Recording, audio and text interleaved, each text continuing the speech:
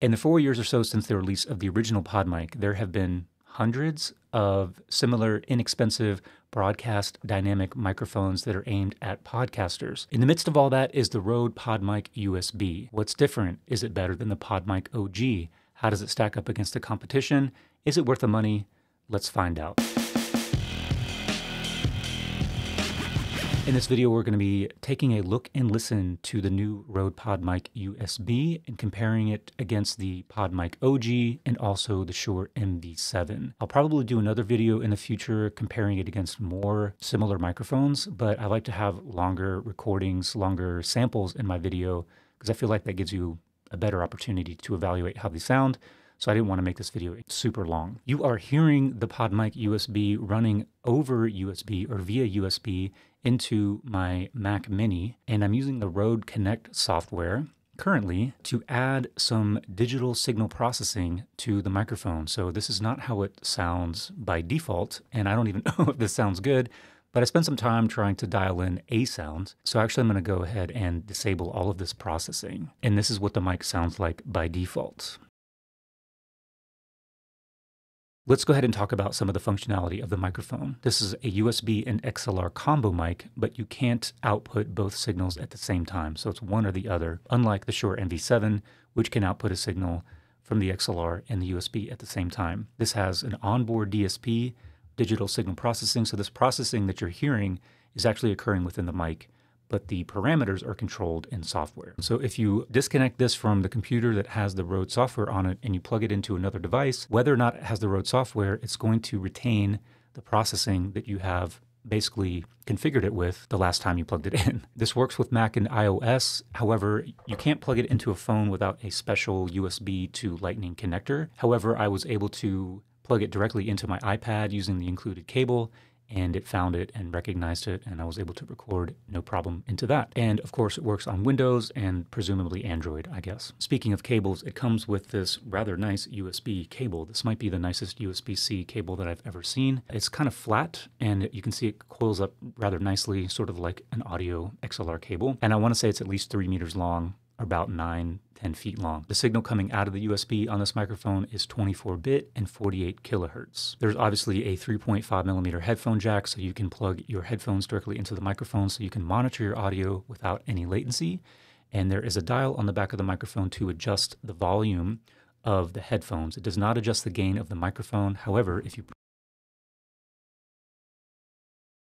the microphone. You might notice that it looks a little bit different from the Podmic OG, but part of the reason for that is that it comes with this windscreen.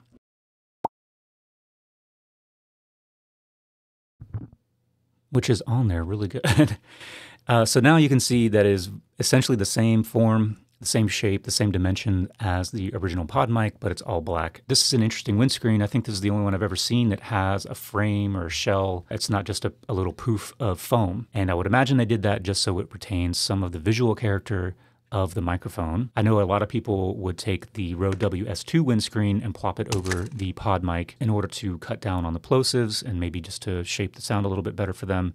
But that covered up, the entire grill, and all you could really see was the little back of it poking out. So this is kind of nice. It does a really great job of helping with the plosives that this microphone still is very susceptible to. Peter Piper prefers the Podmic for podcasts. Peter Piper prefers the Podmic for podcasts. Peter Piper prefers the Podmic for podcasts. Peter Piper prefers the Podmic for podcasts. And it may or may not improve the sound. I'll leave that up to you and your own judgment. From everything that I've seen from other YouTubers' reviews of the Podmic, they're all saying that Rode has no current plans to sell this individually.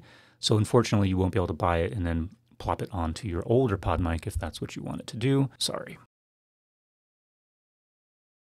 The software. I don't want to spend too much time in the software, A, because there are 3 different apps for some reason, and B, there's just too much to cover and I want to keep this as short as possible. So I am in the Rode Connect software here on my Mac, and that's what I have used to configure the sound of the microphone. So there's Rode Connect, which is this, and then there's Rode Central, and then there's also Rode Unify. In researching this video, I didn't know that Rode had like a sub-brand called Rode X, which is aimed at, I guess, streaming and gaming. They even have like separate microphones, and I guess that's where Rode Unify falls under. And as far as I can tell, I watched a little bit of their video demoing Rode Unify, but it looks almost identical to Rode Connect. And I do believe that Rode Unify is also subscription-based, although if you do have a compatible mic or a Rode X mic, you get it for free. Essentially, Rode Connect and Rode Unify are like software-based mixers, and you can kind of think of them as sort of like software Rodecaster Pros. You can see I've got my Podmic USB coming through here as an input, and I've got my system as an input, so if you wanted to play audio from your computer,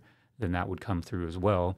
And if you come over here to this tab and go to channel assignment, I believe you can add up to 4 USB microphones. So they would show up where it says audio devices, and then you could just add them to the channel assignment, and then they would be in your little mixing board here. And then if you click on the microphone, this will take you into the processing. And this is in the advanced tab. So you have over here, you've got your input gain. Underneath that, you have a high pass filter. So this is just on or off, and it's set at 60 Hertz. So that means it's going to start rolling off the volume of frequencies at and below 60 Hertz. And then over here, you've got an exciter, which is the big bottom. So that's the low frequency boost. And then you've got the aural exciter, which is the high frequency boost. And you sort of see that reflected on this little EQ graph. So I've got my big bottom, so these low frequencies here, and then the aural exciter, these high frequencies. You'll notice you can't really do anything to the middle frequencies, which is a problem. We'll get back to that. You've got a noise gate. So hopefully I've set that up okay. It's not cutting. It can be problematic if it cuts into the beginning of your words and also cuts off the end of your words. So that's something to look out for with a noise gate. And then lastly, there is a compressor. So there you go. That's the advanced stuff there. So a few things that it's missing that are, I think, in the Rodecaster Pro 2 would be a fuller EQ that would allow you to cut frequencies. So in my opinion, what's as important, if not more important, than adding frequencies or adding volume to frequencies is the ability to cut out frequencies. And you can't do that. And of course, you don't have any middle frequency adjustments here in this software. And then there's also no de-esser. That would be another useful thing for a lot of voices that have some sibilance and you want to cut out that. That's in the Rodecaster, but it's not in this software, unfortunately. Okay, so what happens if you want to go into the basic processing menu? If you click on this, it's going to say all parameters will be reset. Do you want to continue? Sure. And now it comes into the simplified menu. So you've got the gain and you've got the high pass filter, but then the only other parameters you have are called depth, sparkle, and punch. And that just reset the microphone to its defaults. So that brings me to my next problem with the software is that there's no presets. As far as I can tell, I've been through the manual for Rode Connect and I can't find anything about saving a preset. If you want to be able to compare different settings, you can't really do that. I mean, you could make a recording, but every time that you change the presets, change any of the parameters, it's not going to save them. So I guess what you would have to do would be to write down or screenshot all of the settings so that you could go back in later and then re-input them to make different recordings. Also, if you have multiple people using the same microphone and the same software, then they couldn't have the settings set up for their voice. They would have to redo it every time.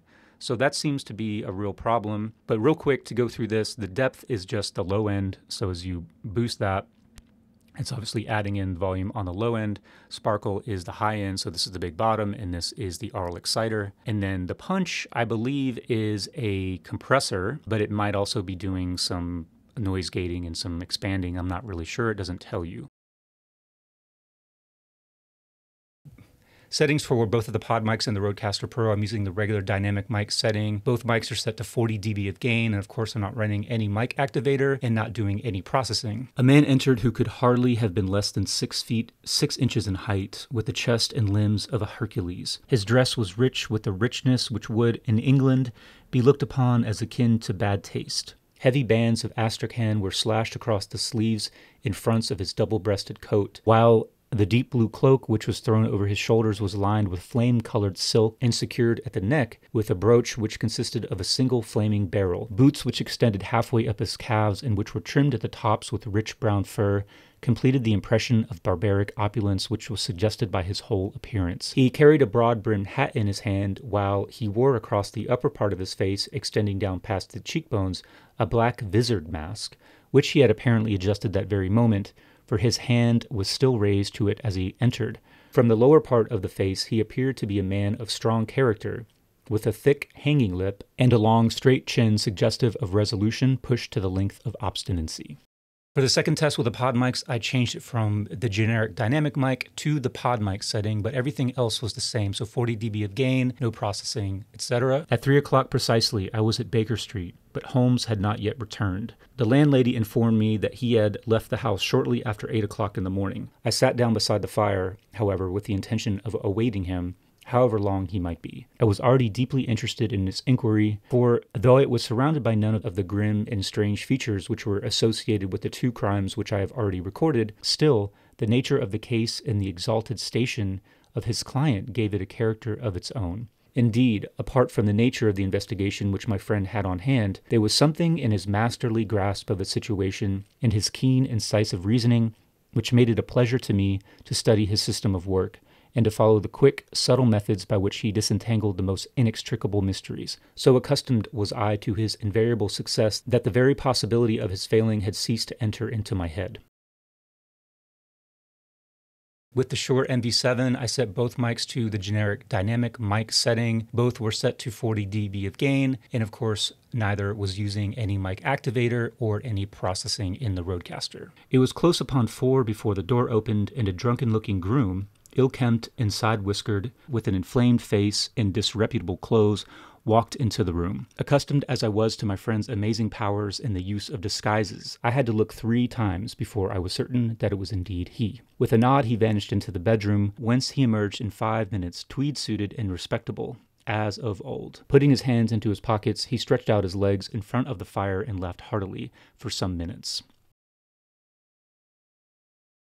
For the conclusion of this video, I'm going to switch over to XLR and use an EQ that I have tuned to sound best for my voice and my recording environment. Now you're hearing the Podmic via XLR with some EQ settings that I have applied in post-production. I think it's a lot more natural and sounds like my voice actually sounds, but you might prefer a more processed sound, which is what you'll definitely get out of the apps. They sound very radio, very forward and present. That might work for you. And the other thing to keep in mind is I'm doing this EQ for a video that's going to be recorded, so I have full control over the editing. But if you're trying to do a live stream, then that's going to be a different story. So you might not have access to the same kinds of EQ settings that I'm using in DaVinci Resolve if you're trying to do something live. Your best bet might be using the Rode software to dial in the settings, to dial in the sound as best you can. So to wrap up, I do think that the new Podmic sounds a little bit better than the original Podmic. There's definitely a difference, even in XLR. It has a kind of a fuller sound. It's less aggressively kind of sculpted and boosted in different frequency ranges than the original Podmic.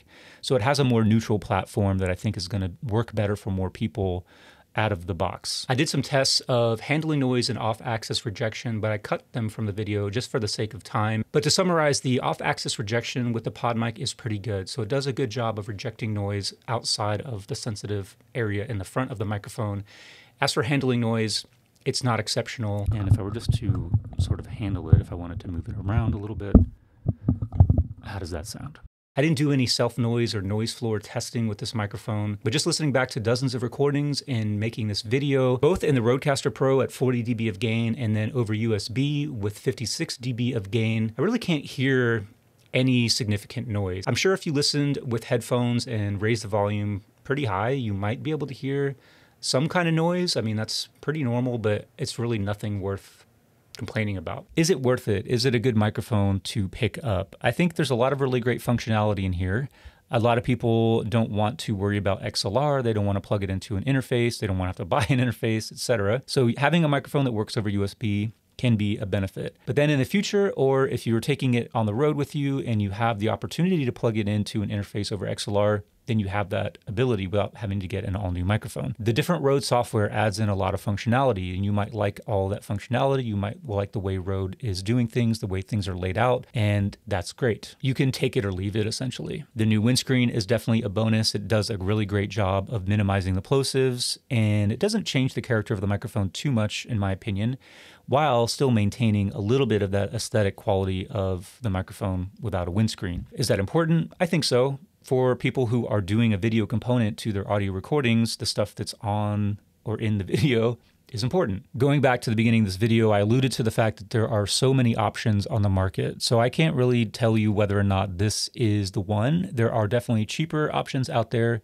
And of course, there are more expensive options, the MV7 being one of those more expensive options. If you have the original Podmic, do you need to run out and buy the new Podmic USB? No, not at all.